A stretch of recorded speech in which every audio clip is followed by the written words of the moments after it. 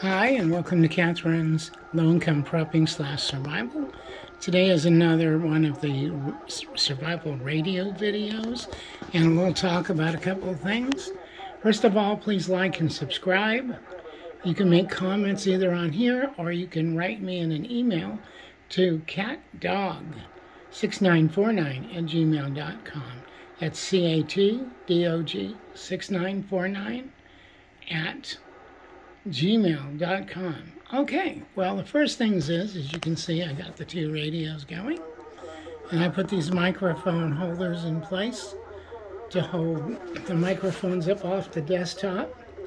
And over here, to power the unit in Bearcat, I have this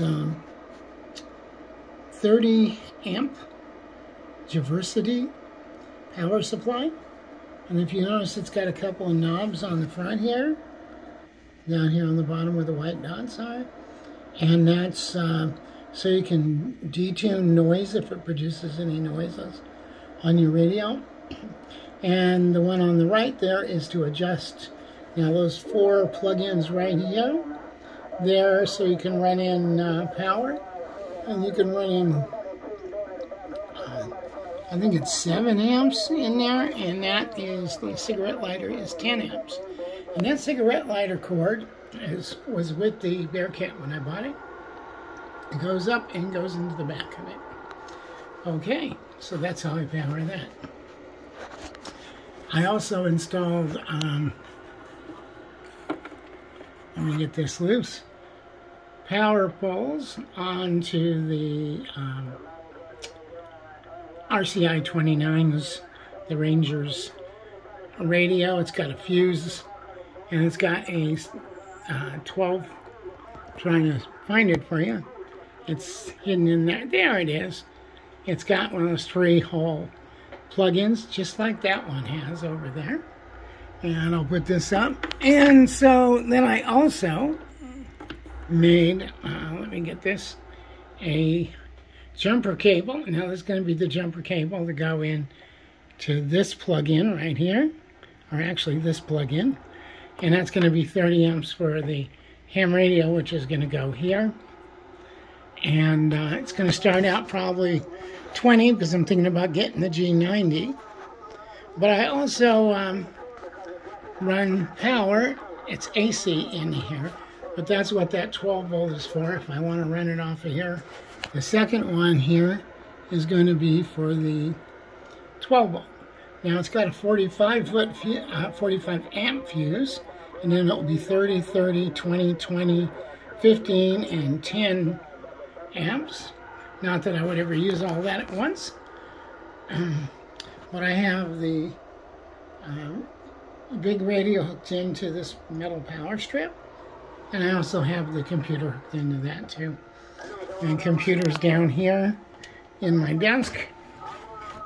As you can see, the laptop is here. I just pulled this out far enough, and I can get what I want. I had to buy this jumper cable. As you can see, I got a lot I'm not using, but I was actually 10 to 11 inches short being able to hook in these speakers that I got up here for the computer. Oh wow. That's the way it works, and of course my keyboard there, but it has a keyboard on here too. And I got one of these mouses that light up. So, I also picked up, I have circle rings, or O-rings, to hook on to the power supply's poles.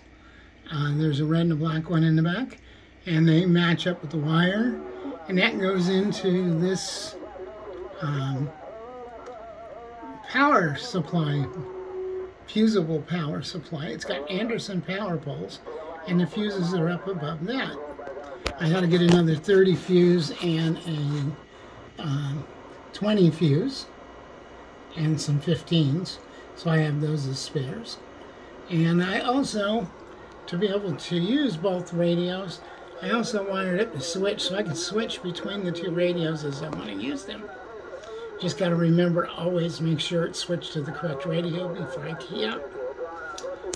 Ultimately, I'm probably going to put in an extra switch between this one and this radio to allow me to hook another antenna in. That's what I'm thinking. And or maybe even take this one off of this antenna over here, which is what I got it on, and this antenna. That's what that switch goes to there. So it comes out of the radios, goes into that double switch down here on the bottom level, next to the power pole fuse box, and then you switch which radio you want, and it comes up, and it goes into this side of the meters, comes out of that side of the meters, comes back down, and pops out between those two and goes into this switch.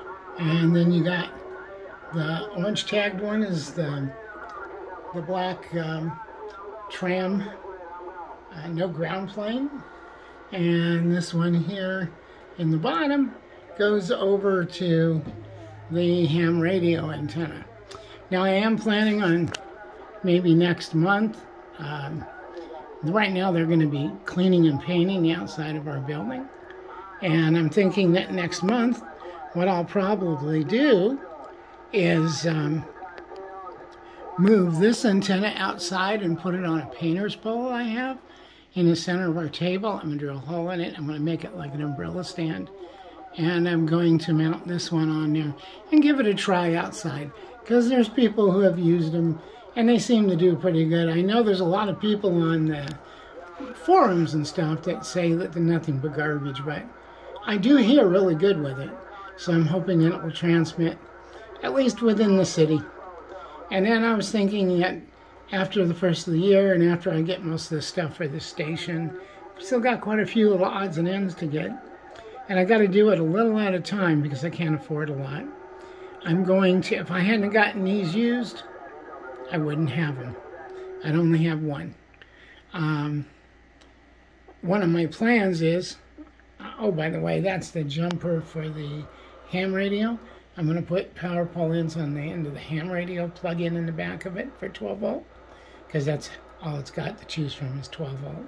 And I'm going to plug them in it, and I'm going to plug these into the strip. Okay, well, anyhow, I'm going to get a small, I'm thinking about getting one of those 12-foot, one of those Procom 12-foot antennas with the ground plane built in. And, you know, it's got like 4-foot ground plane radials at the bottom of it, 4 of them. And then it's got a 12-foot aerial. And a lot of people say they can't get it down to the SWR below 2. But I'm pretty sure, because there's ones that say they can, and they make it work. So it's kind of a little bit of this and a little bit of that. So I figure if I can't make it get down to where I need it, I'm just going to buy an MFJ or Comet antenna tuner and make it work. Because it's got to be bigger and better than this one. So who knows? We'll see. It'll be a good experiment. And I can always send it back if it doesn't work out, and trade for the, go put a little more extra in and get the A99. Thinking about doing that too in the first place, but so we'll see what happens. So my whole idea with these is that I'll have local communications. If there's a power outage, I intend to, down here, I intend to, on the shelf, I intend to put in a couple of batteries and with solar panels that will charge them. We're actually going to set the station up for the solar charging in Tammy's room over there, and we're going to just be able to pick up the battery and move it in here, and just hook a wire up to go up towards this power strip, and have a two-way switch, one to go to the power supply and one to go to the battery, which will, of course will be charged on the solar panels. And then when I'm done using this with the battery down here, I'll take it and put it back in the other room and plug it in to be charged.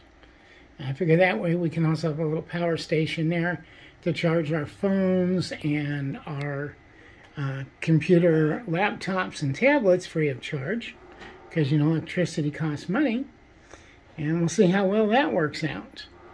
I come up to make my appearance. Oh, there's Tammy.